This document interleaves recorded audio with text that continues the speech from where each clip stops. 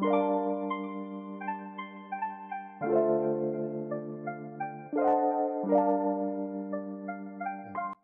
name is Schulz. I'm an economic geographer. I've been working in Luxembourg as a researcher for 18 years. So in our research, we are interested in understanding how societies move towards sustainability. In particular, we are interested in understanding the role of firms therein. How can they contribute to make the economy more environmentally friendly and more socially just?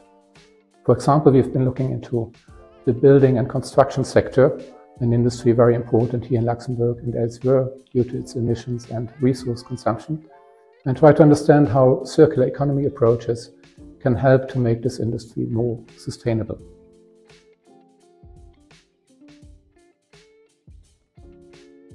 Our work has been acknowledged by various public authorities, ministries, municipalities, by business associations, but also by civil society actors. For example, at the moment we are conducting a study together with the CSDD, the Conseil Supérieur pour un Développement Durable here in Luxembourg, dealing with the question how Luxembourg can overcome its growth fixation, meaning that its current economy is very much dependent on continuous growth, both in terms of population but also in terms of GDP.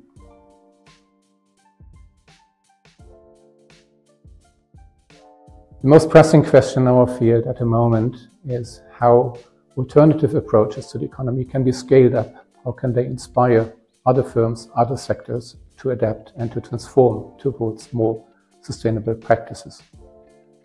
We are also interested in understanding the role of the state who can be a regulator, but also a facilitator, incentivizing firms to transform and to strive for more sustainability.